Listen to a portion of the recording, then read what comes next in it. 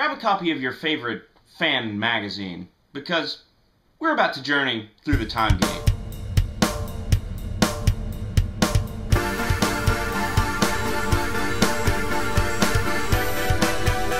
Those of you who know me know that I love Doctor Who stuff. I like to collect Doctor Who stuff. I always have. It's been a hobby of mine since I was like 10. It was like a treasure back then because it was so hard to come by. I love nonfiction. I like the novels. The audios are phenomenal. I've even kept my old VHS copies. And of course the comics are incredible. But the one thing that's always intrigued me is Doctor Who magazine.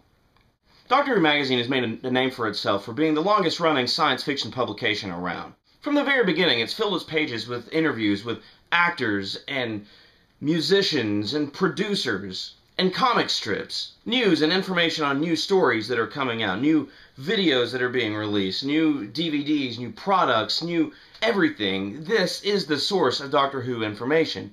Even in today's fast-paced culture with the internet, Doctor Who magazine is still where many people get their information. If it's not the breaking news, it's still the interviews and the information about... This is where news about the show's release. This is where new designs are told. These are where episode titles are released. They have the scoop. Recently, Panini, the producers of Doctor Who magazine, announced that they were going to make a new magazine that was geared to an American audience. I was pretty excited about this. I love it when a magazine is produced for me. It's really nice. Doctor Who is a very British property. It is British. Usually we wait, and Americans always get their products later, and that's just the way it is. And I'm alright with that. But when I heard there was going to be an American magazine, I was pretty excited. I was finally going to get my chance of getting something made for me.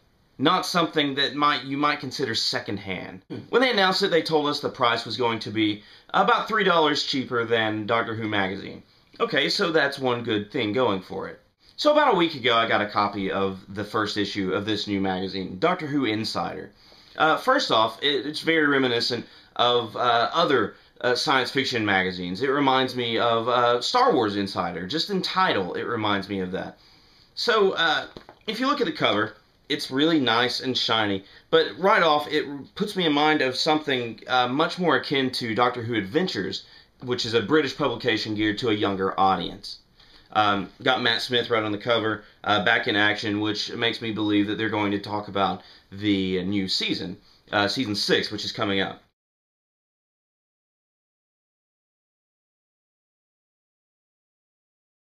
Flipping it around to the back cover, you see a full-page ad for Who North America. Now, I love Who North America. This is where I get most of my Doctor Who products from, and it's a great ad, so check those guys out. My fear when going into this magazine was that it was going to have to do mainly with the new series.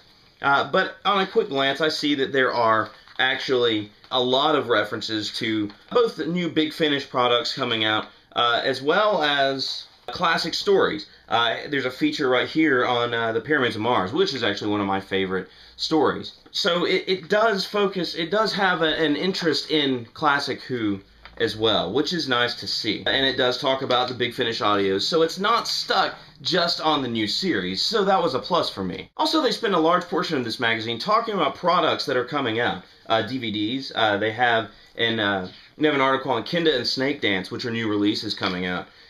They talk about new audios coming out, new books on tape, new books that are coming out. And then they compare some of those books to other stories, which is a nice little feature. Also, they talk about new products, new action figures that are coming out, action figure sets, new clothing, new shirts that are coming out. So they spend a lot of time on that, which is something that Doctor Who magazine also does, reviews. Now, something that I really like about this magazine is there's a whole section on basically being a fan. There's a section on pictures with stars from conventions and things like that, which I really like. That was something a little different that really puts that fan touch on it. And also creations that fans make, costumes, etc. TARDISes that people have made. And they have a call for entries, pretty much, for send us pictures of your creation, and you can actually win a prize by sending something in, sending a high quality picture in. So that's nice. Now where this magazine falls down for me is when you compare it to Doctor Who magazine, and maybe that's unfair, but I had to do it. I noticed what I really liked about Doctor Who magazine, and I missed from this, and that's the comic strip. I sometimes do just pass over the comic strip in Doctor Who magazine, but when it wasn't there, I missed that. Now, when you compare these two magazines, you see the prints in both of them are much, much different. The print in the Doctor Who Insider is much larger than the print in Doctor Who magazine.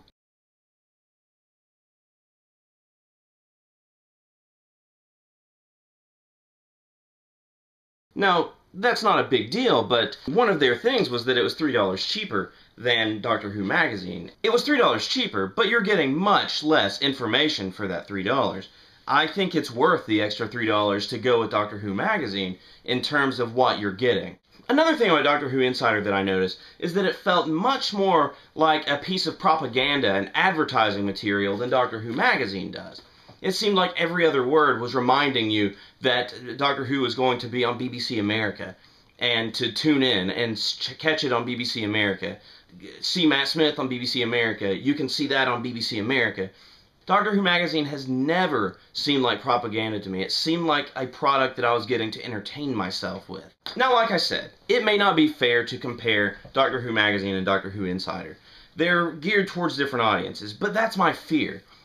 Doctor Who Insider is still created by a British team, and my fear is that they believe that is the kind of audience that Americans are. That they need to be talked down to, and they need the bigger print, and they need a much more sparse magazine. Now, the real reason's marketing. These are very much for two different audiences.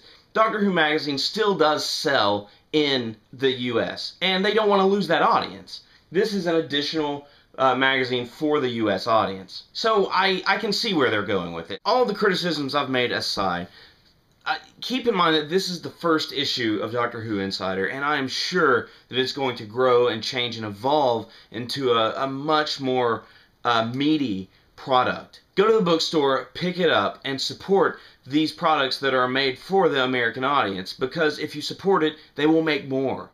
So that's my thoughts on Doctor Who Insiders, but I want to know what you guys think. What do you think? Let us know. Maybe I'm way off. Maybe Doctor Who Insider is the perfect magazine for an American audience. Let me know that. Leave it down in the comments and tell us what you think about Doctor Who Insider, and Doctor Who Magazine for that matter. What do you think of Doctor Who Magazine? How is Doctor Who Magazine relevant to an American audience? And as always, please subscribe, and if you like this video, like it. As always, we hope you enjoyed this journey through the Time Gate.